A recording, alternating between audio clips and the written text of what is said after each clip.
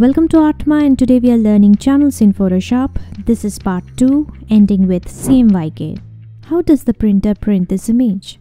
Well, believe it or not, the printer uses only 4 colors or inks to produce this image. The colors are Cyan, Magenta, Yellow and Black, also known as key. Together they combine to form different colors. Cyan and Yellow combine to form green.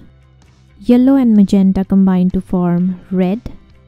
Magenta and Cyan combine to form blue. And the 3 of them combine to form black.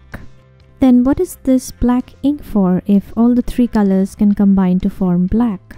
There are 2 reasons. First, all the 3 inks inside the printer will be used up if they keep on producing black. So having a separate black ink inside the printer divides the job among the 4, and it's less taxing and demanding for the 3 colors. And the second reason is the production of rich black. To produce rich black, we need this black and the key black. The inks form an image by a combination of 3 processes: by overlapping, by spacing the ink drops in different ways, and by altering the sizes of the ink drops. Let's review the theory with this image taken out of the printer. If we put this image under the microscope, we will be able to see the tiny droplets of inks that form this image. For example, the printer ejects the 4 inks in such a permutation of spacing and size to overlap or combine to form this color. This is how this shade of green is printed, and we get the shade of blue like this. But why do we need these color modes? What is the difference between CMYK and RGB? Because mechanism for the production of printed images and that on the screen are totally different. Print uses ink and screen uses light to produce images. Also, print takes cyan, magenta, yellow and black, and screen takes red, green and blue as their respective component colors. In RGB, the more colored components you combine, the brighter it becomes, and hence RGB color mode is called additive. But in CMYK, the more component colors you combine, the darker it becomes, so the CMYK color mode is called subtractive. But you can say that the main reason to have a separate CMYK color mode and an RGB color mode is because of the color gamut. If this big shape is the range of the color spectrum that our eye can perceive, this triangle is the range of the color spectrum that RGB can produce on the screen. And even smaller than that is the range of CMYK. Let's say you made this circle inside Photoshop in RGB mode, and you used this part of the RGB spectrum. But if you take this to the print shop, it won't be able to print this color. Instead, it's gonna take the nearest color from the CMYK spectrum and use that. So a lackluster faded green is gonna come out of the printer.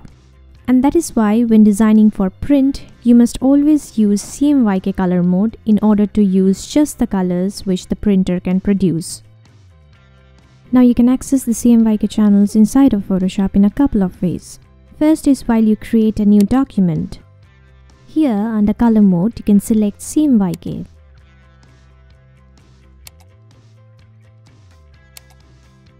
So if we go up to channels, all the components will be in CMYK. The document tab also informs that this is a CMYK document. But suppose you forget to select your color mode while creating a new document. So I'll leave it to RGB intentionally, so that we have RGB in our channel components and also in our document tab. Now in a position like this, you can change the color mode by going to Image, Mode, then CMYK mode. I'll confirm this. But before that, I want your eyes to be here and here. We have CMYK in the channels as well as on the document tab. And as you might have noticed, for RGB we need the full strengths of red, green and blue lights to produce this white. But for CMYK, we don't need any ink because this is just the plain white paper. Let me reinforce the concept of color gamut through this image inside of Photoshop. At this point, the document is in RGB mode. I want you to take note of the richness of the colors of the image when it's in RGB mode. Then I will go up to Image, Mode, and then CMYK mode. But before that, I'll ask you to prepare your eyes for the color shift.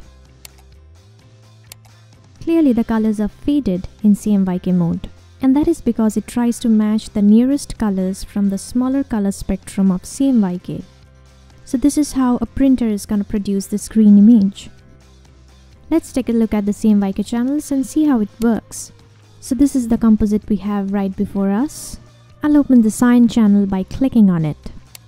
The white portion is the paper and the blue portion is the ink. The saturated portions have bigger drops of inks which are spaced close together, and the less saturated portions have smaller drops of inks which are spaced far apart.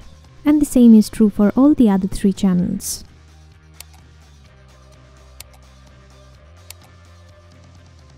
Last I'm going to prove inside of Photoshop that the 4 inks, cyan, magenta, yellow and black, combine to produce this image. For that, I'll create a new layer for the cyan ink. I'll go to Channels and then open Cyan. Then I'll hold Ctrl on my keyboard and click on the thumbnail to make a selection. Since this is CMYK, we need to invert the selection by pressing Shift Ctrl I on our keyboard. What the selection does is that it gets the information about the distribution of the cyan ink. I'll get the composite, then go to Layers and hide the image so you can see what's happening. Next, as pure cyan is my foreground color, I'm gonna grab my paint bucket tool, then fill the selection. So I fast forwarded and already completed the other 3 channels. I'm gonna delete this image, we don't need this anymore. We're gonna need a white paper on which we're gonna put the inks. So let's create a new layer and fill this with white. Then I'll turn on the ink layers one by one. But these are not inks yet. To convert them into inks, we need to select the 4 layers and then change their blending mode to multiply. That's how we have the final print. And this is all I have for today. Make sure to check the other videos. I'll see you next time. Bye.